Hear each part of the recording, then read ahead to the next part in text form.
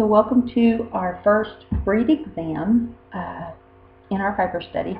I took time this week to make a how I prep the fiber video. So all of these are going to be prepped the same, but this week we are working on Coopworth. And it is honestly a very nice yarn to spin. It spins up pretty nice.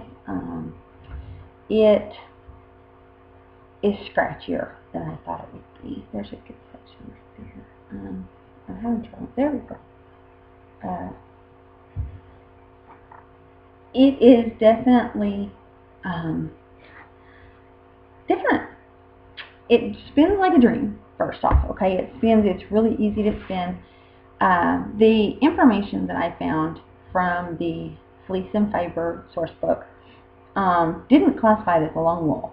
Online, it was classified several places as a long wool. If I had to classify it by putting everything in categorizations, I would definitely have put this in as a long wool.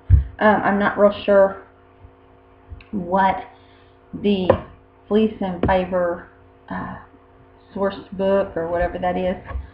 I'm not sure their reason for not putting it as a long wool. It's a relatively new breed. Coopworth was started by crossing Border Leicester and Romney Dells by a gentleman named Ian Coop of New Zealand. And it's a really relatively new breed. It was started in 1950, and it didn't make its way to the United States until 1970. So we're talking, you know, not even as old as me.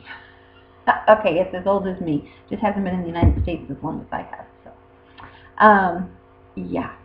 So it's a nice to spin yarn. It's a very forgiving yarn. All the schlubs and such, second cuts, all that kind of stuff. There we go. Spin right out of it. It spins like a dream.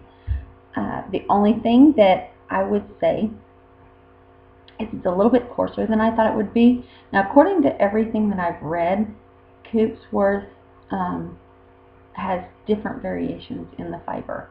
The one standard thing that I found all over the internet in the book with our sample is it said it's a 5 to 7 inch staple, which is true. So it is not it's soft. I mean, it's not irritating, but I wouldn't want to wear it near my face. Maybe a scarf, hat, socks.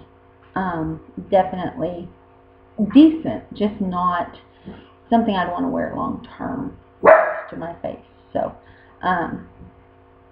anyway, there's the Coopworth, all nice and spun up. I have not swatched with it yet, but I will, and then I will get it in my book.